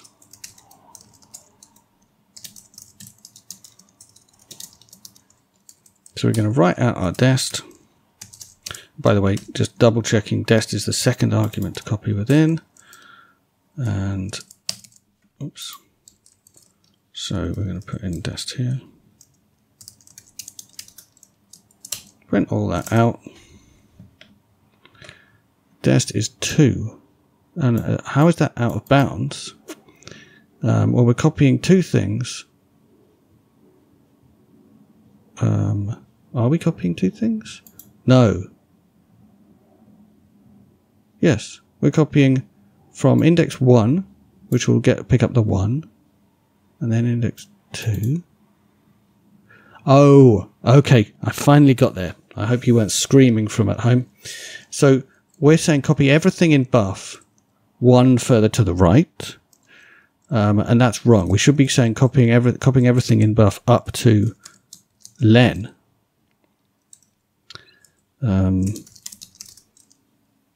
Which is 1 less than that in this particular test case. So we've accidentally made it that we always run off the end. I was trying to find a case where we run off the end in one specific case. So now we've got to line 325. So I think we've got further.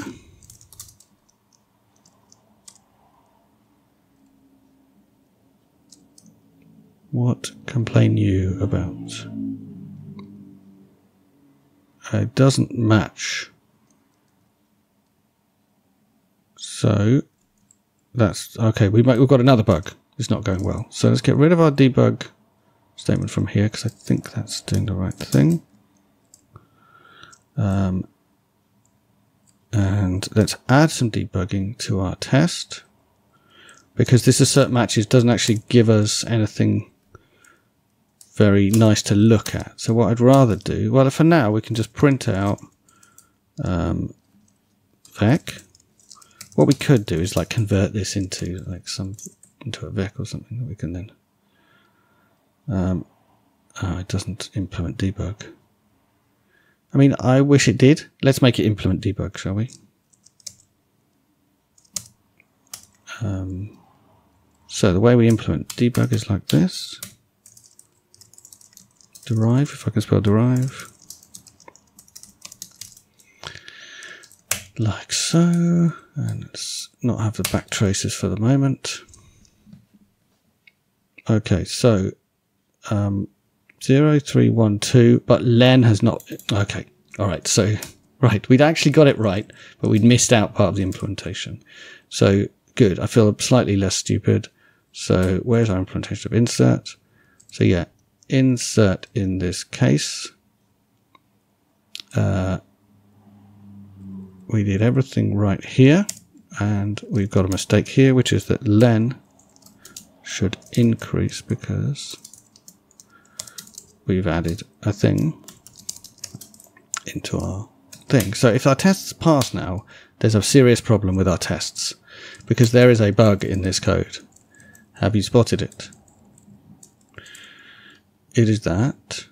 Hang on, am I right? Oh, maybe am I not right? Yeah, I'm right because if the index is off the end, this is going to go badly wrong. So let's add another test, shall we? And call it. So I'm glad that we found a bit where the test didn't cover things properly. Inserting after. Let's do inserting at the beginning works as well.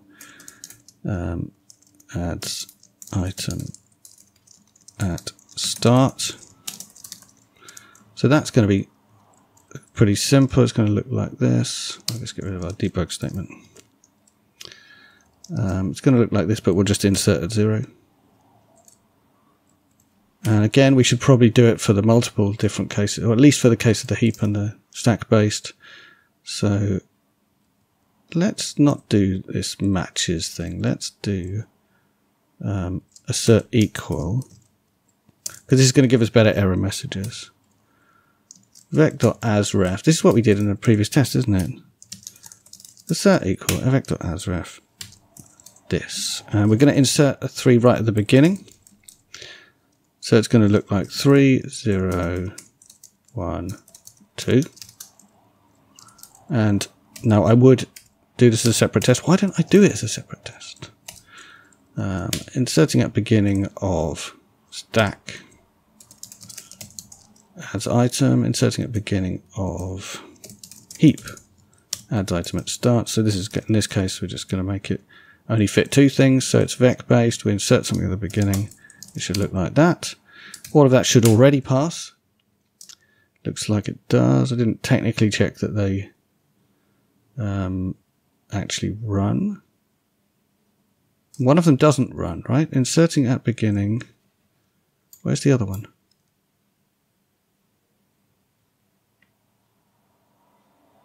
Inserting at beginning of heap. Oh, and here's the other one, sorry. Inserting at beginning of stack. So they did run. Let's just double check they are actually running by making them fail. It's not just that they're running, but that they're actually checking what we think they're checking, right? So yes, they did fail, so they are running. So we're all good. Now, let's do inserting at end, and we'll copy both of these. Or it's inserting after end, right? After end of stack adds item at end, I think. Now, we should check whether vecs actually work this way. Inserting at end, after end.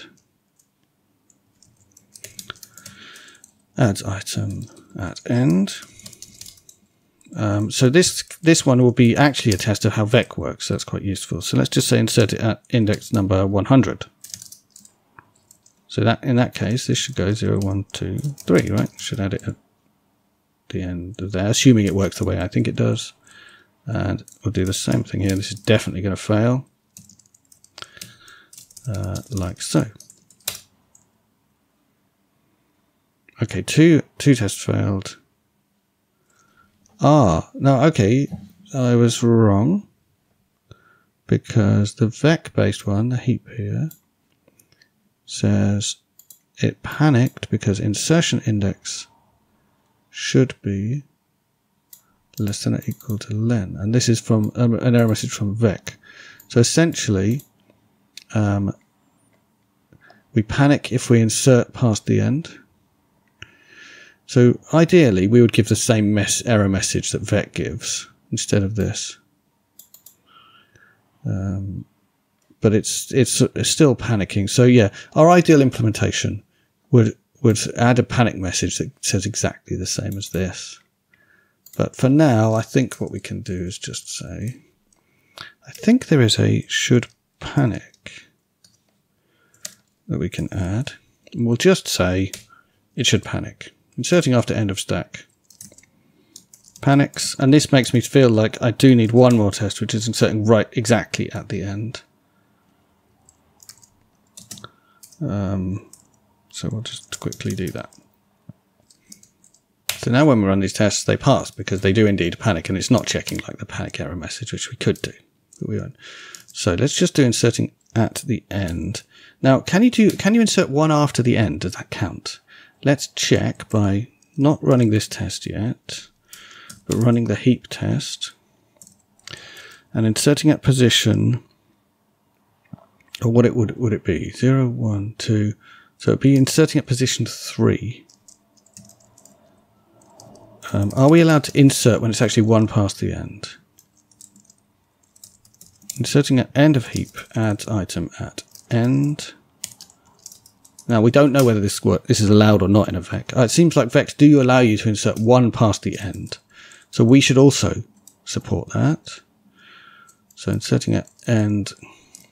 Do we already? It's a good question. Does our code already work the way a vec works? Okay, looks like it does. It's slightly... No, that's definitely not right.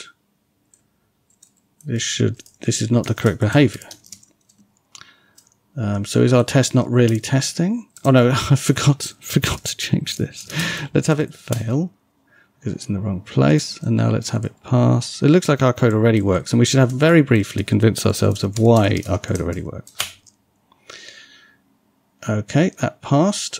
So how does insert work? Why does inserting one past the end in a stack-based thing work? And what about, there's a special case here, inserting at end of full stack. Let's do that too. Should be okay, should convert to vec. So now we're going to have a full stack. And again, this is where given when then helps us, right? So given a stack based local storage vec that is full. When we insert at the end, we insert after the end. So like insert a position 4, and let's just make this be a 9. Then we convert to heap based and add. So that's just a good test to check as well. All right, so does that pass? It does. In fact, let's double check by changing something that is actually running. Yes, it does. So it's all good. So all we're left with is convincing ourselves of why this test case passes, where we've got 3 things on the stack. We insert just after the end, and it just gets added and everything is fine. So why?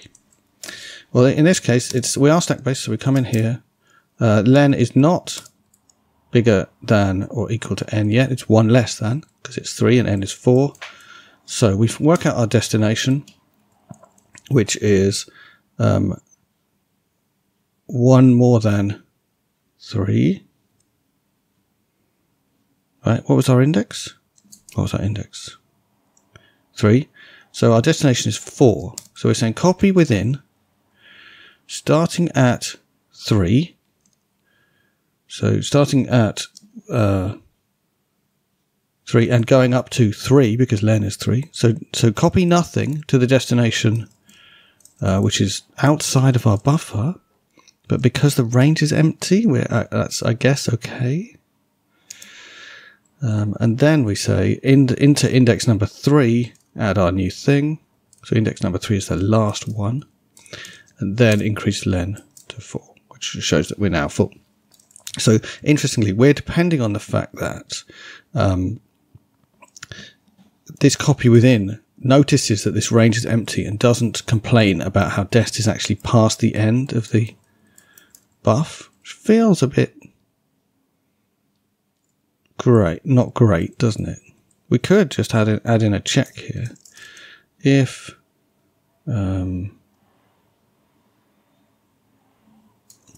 mean, it's like, really, it's if dest is less than len. And now we're not depending on this behavior of copy within. But then is that a waste because copy within is already checking an equivalent condition? Let's see whether that still passes. Yeah, that probably feels better, doesn't it? So we're now saying don't bother doing the work of copying the stuff after us if there is nothing after us. Probably okay. All right, let's take another break there. Okay, so we've implemented insert and we've got a couple more things left.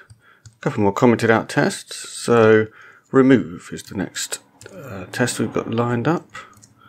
So let's comment that in, read the test and see what it says.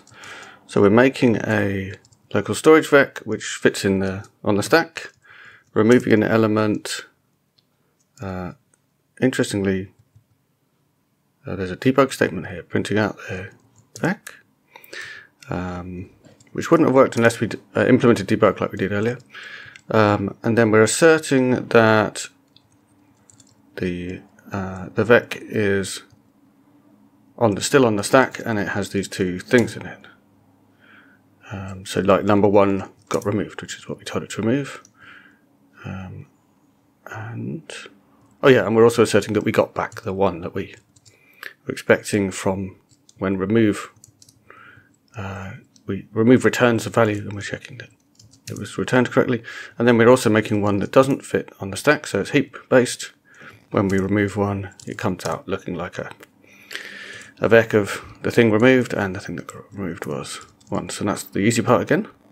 So once again, I'm pretty sure we need the elements to be copyable for remove to work. So we can put our remove method in that same section, this section, this impl block where t is copy, next to push pop and insert. So we'll have a new function, remove,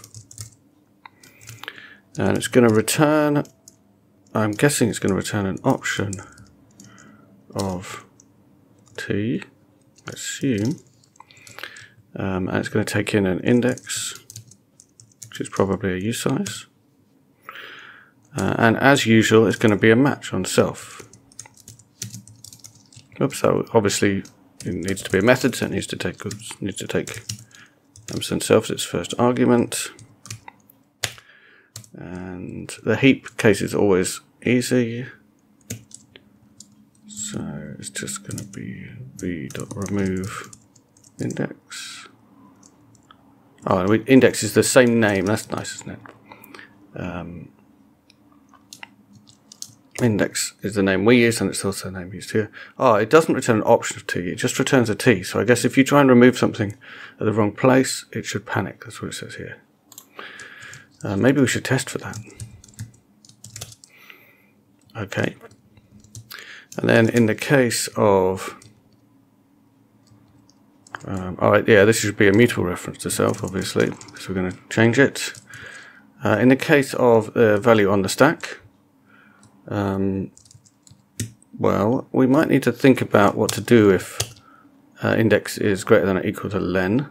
But let's first of all think about what we do if not. So I guess we're going to need to get hold of the return value, which is going to be the thing at index.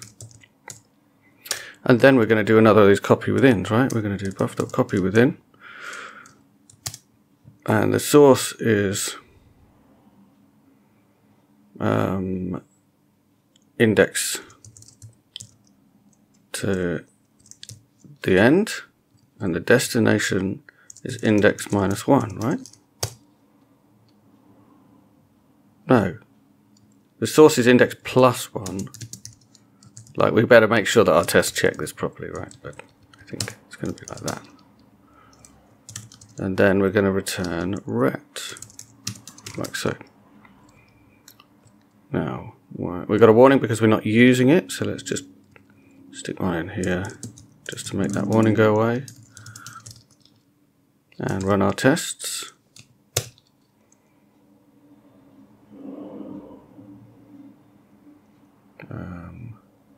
Right, so our test failed, and the debug statement that was in there was quite helpful. And the problem we have is that our length is wrong, because once again we've forgotten to modify length, haven't we?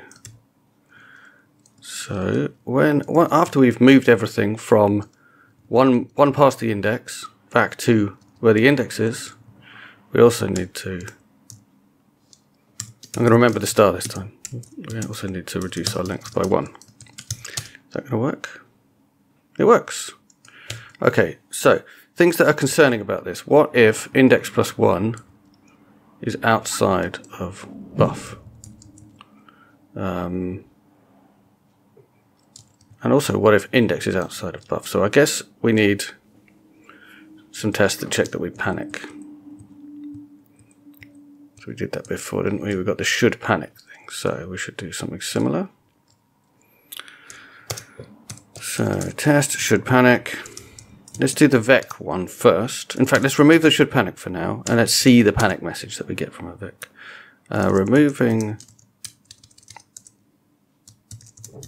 out of range from heap panics. So we'll make one that is using the heap, and then we'll remove something that is past the end. So we'll remove number 3. That should be far enough past the end. Run our tests. We've got a warning. Oh yeah, that's fine. Because we're not using it. Removal index is 3, should be less than len, which is 3. Fine. So we can just, we don't need to keep hold of that, and then we can say should panic. And then we're going to do the same thing,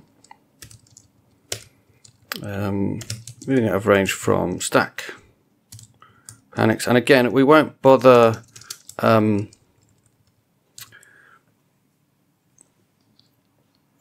checking that the panic message is the correct message. We'll just say it should panic, and we'll leave it at that. So if we make something that does fit on the stack, but we remove with an invalid index, it should panic. And it does. It panics saying slice index starts at 4, but ends at 3. So basically it panics on line 113. It panics here. It doesn't panic here, which is interesting. Even though it's beyond the end of this buffer for some reason. Oh no, it's not beyond the end of the buffer. Oh, yeah. Okay, so we need to check something else as well, don't we? So yeah, it correctly panics when you're looking for something that's within the capacity of buffer, but outside of len, which is the amount of the buffer we're currently using. But we need another test, which is removing out of range, let's say outside buffer,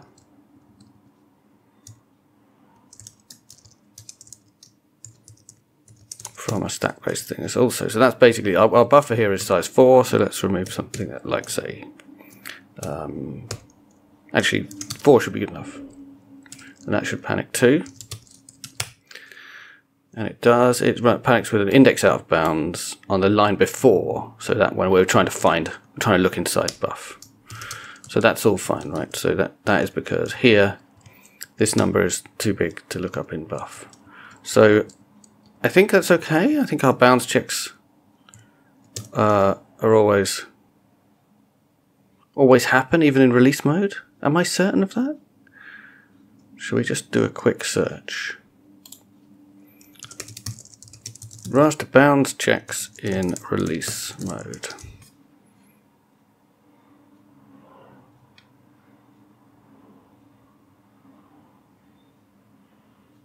Okay, so according to this random page on the internet, on the Rustlang forum, some runtime checks are always enabled in safe mode, including bounds checking on slice indexing, which I assume includes this array indexing that I'm doing here.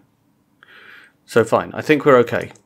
That would be something we would need to double check if this was production grade code. So we've got remove working. So let's do the last, I think what is the last thing in this section, which is clear. So the clear method should exist. So basically, we've got one that fits in the stack. This is not right. No, that is right. Sorry, it is length 4. Yeah. So clear it, and its length should be 0. And then do one that doesn't fit in the stack, so it must be heapish. Clear it, and its length should be 0. Fine, that seems straightforward. And we probably don't need t to be copy. So let's put this in the other input block where we didn't say that t was copy. Here. So what's the interface of clear? I think it doesn't return anything. I think it's just a mutable reference to self. And again, it's going to be a match on self, isn't it? And for the heap, it's easy, like always. If we've got a vec, then we clear it. We can check the interface while we're here, can't we? Yep, it doesn't return anything, just takes a mutable reference to self. And if I'm right, I think all we need to do in here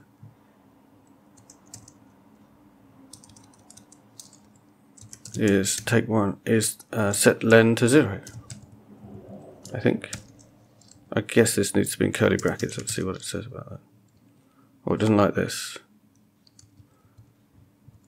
I guess we could do this. Yeah, fine. So it just means I'm interested in len. I'm not interested in whatever else is in this thing. And we got a warning about clear not being used, so we can just run a clear here to make that go away. And are our tests immediately going to pass? I mean, all our tests check is that len is 0, right? So we set len to 0. Should work. And that's fine, because obviously len is not just like a kind of indicator. It actually controls our behavior in other things like remove or whatever. Because we're looking to copy within a slice starting from index up to len, no index will be valid if len is 0, because we're going to end up 1 with index plus 1, so more than 0, ... 0, which is not valid. We saw that panicked. So that's just an example of when you try and remove from something which has a len of 0, you will panic. So len is doing its job. It's not just a piece of metadata. It's actually a piece of kind of data that's used to control the behavior. I may have lost everyone. Okay, so I think we've done exercise C. Let's go back and look at the instructions. So clear resets the length to 0. Corresponding test cases make them pass. Okay, we did that. And we used copy within and extend from slice. So, next question. Iterator and into iterator. Our local storage vec can be used in the real world now, but we still shouldn't be satisfied. There are various traits in the standard library that we should implement for it that will make users of our crate happy. So first off, we'll implement into iterator and iterator. Uncomment the test, and let's define a new type, which is an iterator over the things in a local storage vec. and it's going to, inside it, it's going to hold on to a local storage vec. So when you call it into iterator, you take ownership of the local storage vec that you're calling it on, and you put it inside here, and this iterator then is able to iterate over it and kind of destroy it as you go if it wants to. Okay, so we'll make a type called local storage vec iter, and we'll implement the iterator trait on it, and then an into iter in a minute. So, all right.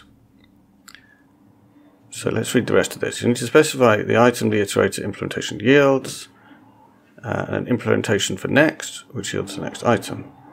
We'll be able to make this easier by bounding t to default when implementing the iterator trait, so then you can use mem take to take an item from local storage vec. Okay, we'll do that. And then look at the provided methods section. So this is the provided methods of iterator. So you only have to implement next in order to be an iterator. And then all these methods get implemented in terms of next. So you don't have to implement them, you just get them for free. So things like last, you can get the last thing in there, or count what else? Get the nth one, stuff like that. And I think what they're saying is, in our case, we should probably implement some of these things, like last, in a way that's better than the default, because the default will have to iterate through everything in order to get the last one. Knowing in the back of your head what methods there are greatly helps improving your efficiency in programming with Rust. Which of the provided methods can you override in order to make the implementation more efficient? Yeah, so exactly. So last is a good example, right? And to instantiate local storage vec iter, implement the into iter trait for it in such a way that calling into iter yields a local storage vec iter. So I think it means implement into iter on a local storage vec, I think. So let's see what the tests look like. I may be able to understand them a bit better. So where are our tests for this? Just one. So again, we might want to add more, but we'll see. So we make a local storage vec that all fits in the stack. We call into iter on it, and that gives us an iterator which we can iterate over, and each item we assert will be 0. And then once we've gone through them all, if we call it next on it, it'll give us back none. That's the thing that indicates we've got to the end. So actually we wouldn't have stopped this loop if we hadn't already returned none. But anyway, and then one that also fits on the stack. So this seems wrong. This should be, let's make this smaller. So this doesn't fit onto the stack. We should be able to call into iter on it, and again iterate through, get all the items out, and get none at the end. Now I would like to do the thing we did before, which is put more than just zeros in here. So instead of putting zeros in here, I want to do a quick loop. Whoops. I want to do a quick loop.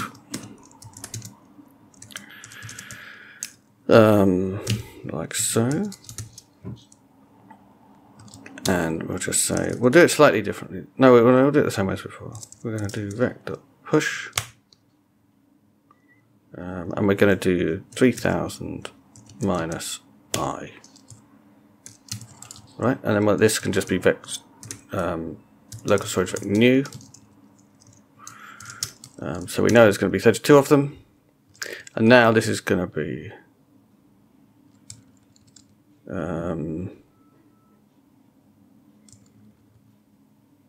yeah, we pushed them all. So the last one is going to be 3000 minus 32. And we're not popping, so we're going to look at them in the same order we saw them. So again, it's going to be 3000 minus I. And in order to have an I, we need to do... what if we just do... enumerate on that. Is it going to let us do that? It doesn't know what type this iter has yet, so it can't tell us whether or not that's right. This is going to be... So if this works, it's going to look like this. We'll see in a minute. When we've actually got an into iter method, it's going to give us more sensible errors. And here we'll do the same type of thing. We're going to push in 128 things this time. And this one is going to start off on the stack, and eventually, once we've pushed enough stuff, it's going to be on the heap. And again, we'll do the same assertions as before. So there may be bugs in what I've just written. We'll find out in a second. Let's change this number just to be absolutely sure we're doing different code. Again, I would break this into 2 tests normally. Don't know why we've got it all mashed together in one. Alright, so there's no into iter method on Vec. So let's write one. So, not sure which impl block we're going to need, but they did mention assuming that you had default and copy. So, yeah, I don't know. So, I think what we need to do, and I'm never sure about this, but I think what we need to do is implement the into iter trait. Into iter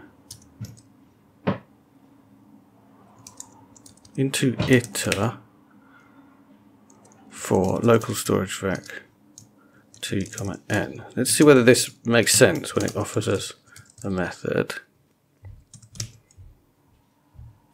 Okay, we definitely need...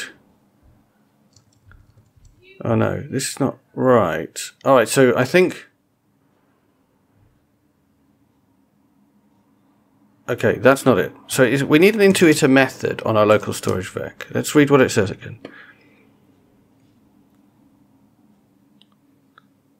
It's not... The into iter that we saw getting auto-completed for us there was specific to each type. So it would be a local storage vec : into iter. And I'm not sure what that means. So let's look up into iter and see what type of thing it is. That's not searching the way I would like it to. Please search.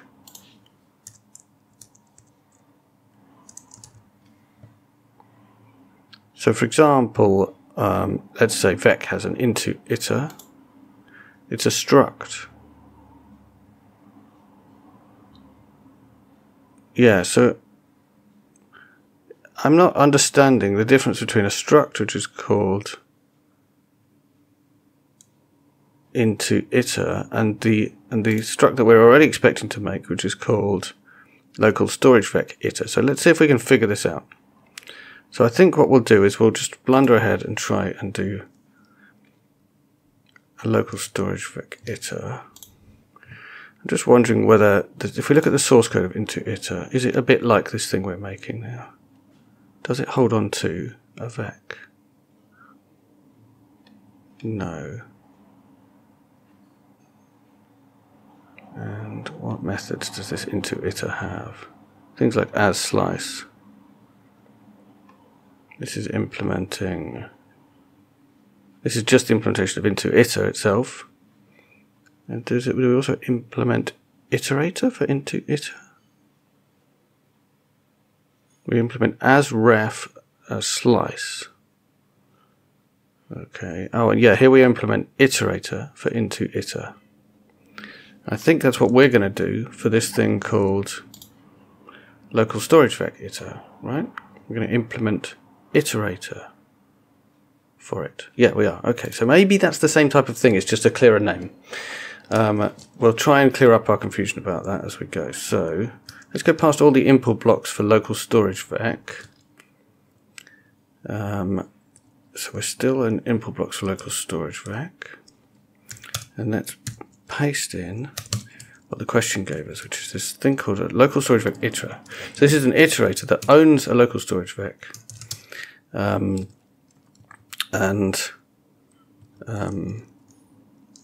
Also has a counter in it, which is one way of implementing this, which I guess we'll use. And then we know that we're going to need an into iter method on local storage vec. So let's just put that in one of the impl blocks. I think maybe this one, which has default and copy. And now this might move, but for now, into iter takes a self, it consumes a self, so it's not a reference to self, it consumes self, and it returns a local storage vec iter,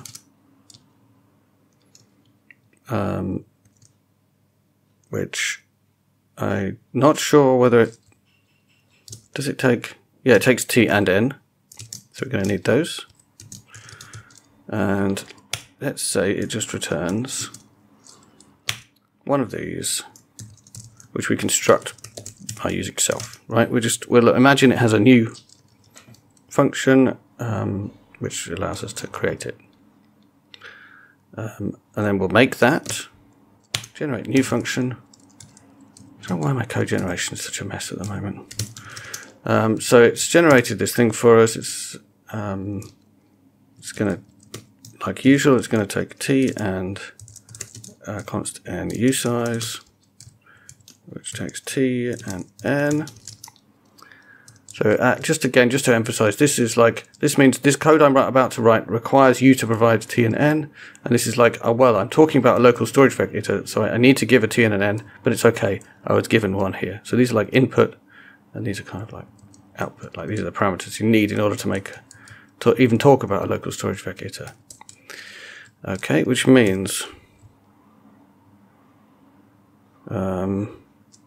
we don't need to specify them here, and we're being given a local storage vec iter, and it returns self. Let's just write self here, and the where clause, I guess we might want that same where clause here, saying t has default and copy, and we're going to return a self, and self has vec, which, let's just call this argument vec, shall we? And it has counter, which we'll set to 0. So I'm assuming this counter is like how far have we iterated through this vec so far. So we'll start off with counter being 0. Right, so now what are you moaning about? It doesn't implement iterator. So our test is moaning at us because we called into iter and then we tried to iterate through it, and it doesn't implement iterator. So we can do that, but let's also just use this code before we get told off, so we won't get warnings later. Right. So we're going to have to implement iterators. The whole point of this thing. So if you're not familiar with implementing iterators, it's an odd thing, right? So in Rust, you can have iterators which just refer to some data and let you iterate through it, and you have other iterators which actually own that data. And when you call into iter, you own the data. Into means destroy the thing I'm calling this method on. Give me back an iterator that owns that data. And sometimes that's what you want, right? Because you want to own it while you're walking through it to do something with it. So that's the type of iterator we're making here. And this class this struct that we're defining is the thing that owns the data. It's owning a vec, a local storage vec in this case. And we are going to implement the trait iterate on it, and that is what is going to allow us to do a for loop. So let's just look at that. So we're looping through iter, and well, in this case we're calling enumerate on iter, which suggests that it has to be an iterator. So we need to after calling into iter, we've now got a local storage vec iter, and in order to call enumerate on it, that thing needs to implement iterator. So that's our next job. And also, that would be the same if we wanted to, if we just wanted to do a for loop directly through the local storage vec iter, it would have to implement iterator. So impl iterator for local storage vec iter. And again, we're going to need this type of business.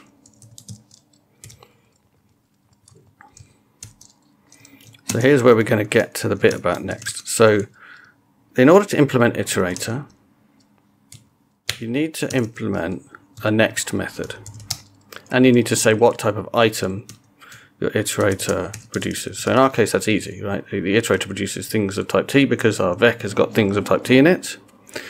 And then we need to implement the next method. Now there's a load of other methods you get for free, like last, nth, stuff like that. which we could definitely implement much better than just the default implementation, which calls next. Like to get this, there's this function called nth, which gives you, I guess it's like something like this. Returns a t, or maybe an option of t or something. I'm not even sure it does return a t. The point is, because we know more about the vec than just that you can call next on it, like the default implementation would have to say, like loop around calling next lots of times until you've called it I times and then return the answer.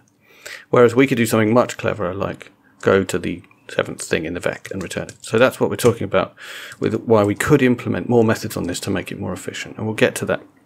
We'll talk about that a little bit more later. First of all, let's implement next. So the logic of an iterator is it gives you back the thing you're pointing at now, and it increments the counter by 1. So let's just do that. So ret will be self.vec brackets counter.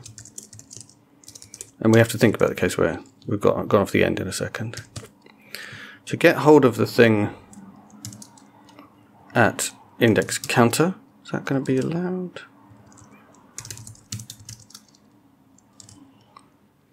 No, because we never wrote indexing. But what we can do is treat it as a slice and look for the counter thing through the slice. And then we're going to return ret at the end.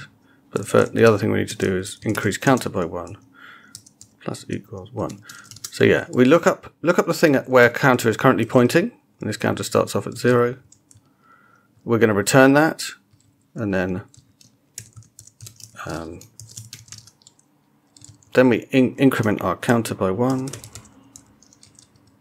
We just do that, or do we need a star? Might need a star.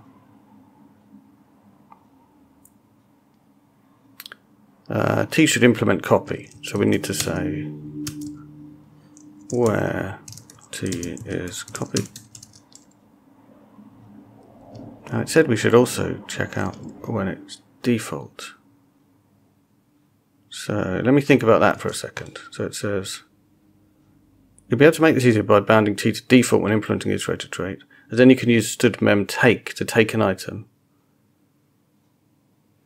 So we're copying it out here. So if we do default instead, and we can just say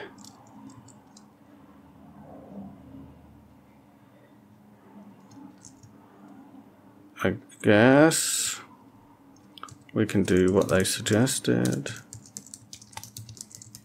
I don't know how to use std_mem take, we'll have to have a look at that.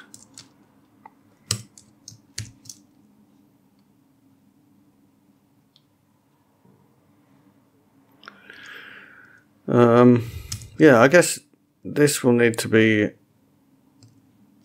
this would need to be still self.counter, right? This seems a little odd. Like, I think probably what we need to do is match on the type of vec and do different things based on whether it's on the stack or on the heap. So I liked my implementation, right, which works so long as T is copy, which we've specified in various other places, it works for both both types of vec, stack and heap. So we just call asref, and that works for both stack and heap based local storage vecs. And then once we've got it, we're viewing it as a slice, we can just copy out the thing at this location. So this should work.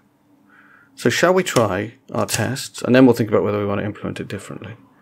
Well, first of all, well, we missed out some mutes in the test, so let's fix that. So now that we're constructing this thing in multiple steps, the vec needs to be mutable. So that should fix that. Now,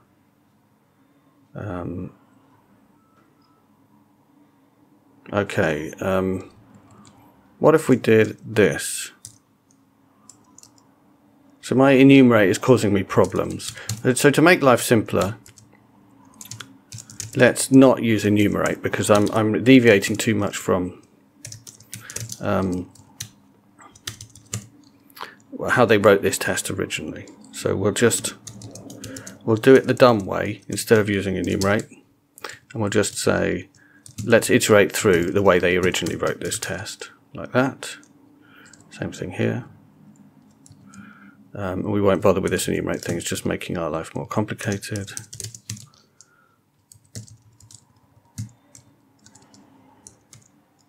Let's do another, let's shadow I with another I. That should be mutable. Alright, so basically what I've done there is gone back to how they wrote the test, which is you just loop through the iterator like so, and then we can still refer to it later because we only took a mutable reference to it here. And then separately we're making keeping a counter, so just so that we can assert the right thing, because I wanted that. Now I think we've got, yeah, so we're closer now, but I deliberately didn't implement part of what we needed, which was, so into it looks right, and new looks right, but then when we're going next, what did we miss? Well, we missed the fact that counter we might have already finished iterating. So we need to cover that. If counter is outside, I guess it's just if counter's beyond the end of the vec, do something, otherwise do what we did. And what we do is just return none. It should be self.counter. Yeah, that should be good enough, right? Okay, so our tests pass, but it sounds to me like they don't want us to implement it this way. They want us to do something cleverer, which I think will require us to jump inside the implementation.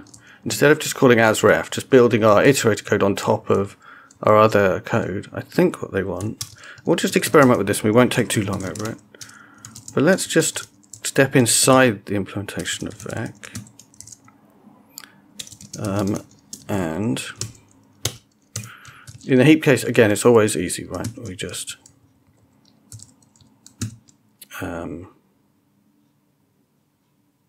well, it's not, we still need to increment counter, right? But we can at least return v bracket self.counter, right?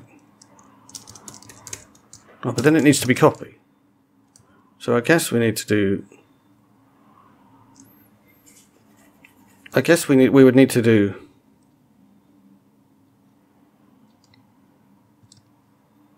so let's structure this the same way we did before. Get hold of a return value, increment counter, and then return the return value. And I think we're going to need to use std_mem_take. This is going to be looking at a mutable reference to the vec. I think now if we do std_mem_take, wow, I typed that badly. Of this, is that going to be allowed? Std_mem_take, what does it take?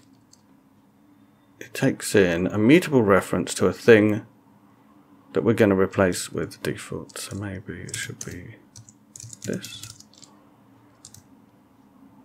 Yep, and then we need to say, okay, that's encouraging because that implies to me that it's going to work. Okay, this looks like this might work. I kind of prefer my other implementation, but that required copy. This only requires default. So this is going to be something similar. So I don't think we need len, because we already know that counter is less than len. So this is going to be something like std_mem_take of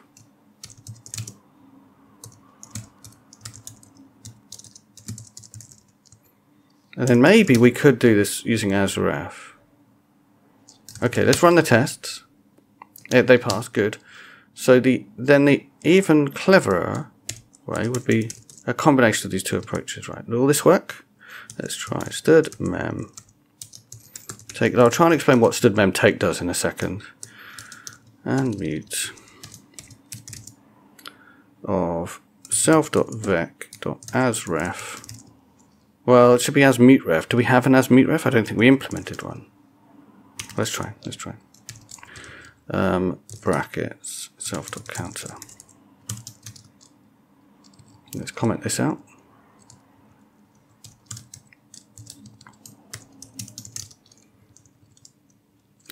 Mem take. Hard to type that. And it doesn't like it because as ref is not a mutable reference. I don't think we implemented as mute ref, right? If we'd implemented as mute ref, I think we could do this form. Let's leave it in this form and be happy.